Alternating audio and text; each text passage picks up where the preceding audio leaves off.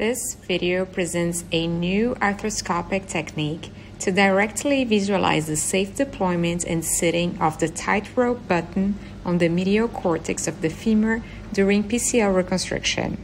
During examination under general anesthesia, instability of the knee can be identified with the posterior drawer test, which is endorsed with the detection of a slack ACL during arthroscopy. Under a transnotch visualization, the posterior medial portal is established in a standard fashion to perform the transseptal approach. With the arthroscope under the ACL, a transnotch view of the lateral side of the septum is obtained in order to control the septum debridement, with the shaver coming from the posterior medial portal. Now, the transseptal portal is established, and the arthroscope is placed in the posterior medial portal, passing through the transseptal portal to perform the posterolateral portal.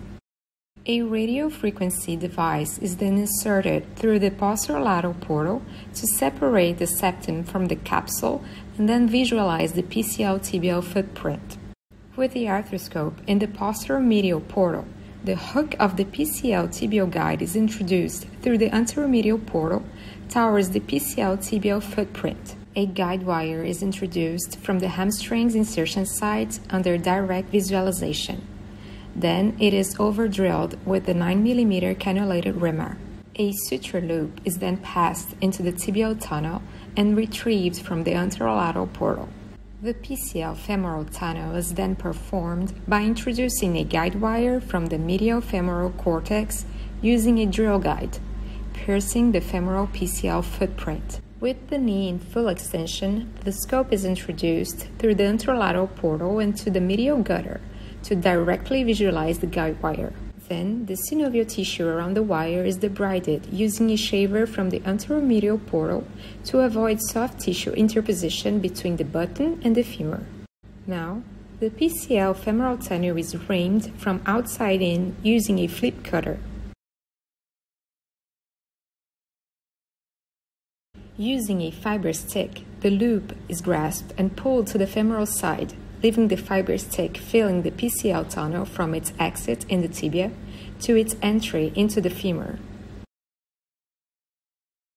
Maintaining the knee in 90 degrees of flexion with the arthroscope placed in the anterolateral portal, the suture attached to the PCL graft is tied to the PCL suture loop and pulled through the tibial tunnel exiting from the femoral tunnel.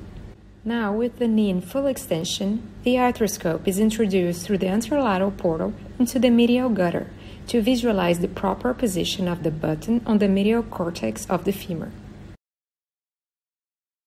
By following this technique, the surgeon can avoid the complications that are associated with the misplacement of the tightrope button.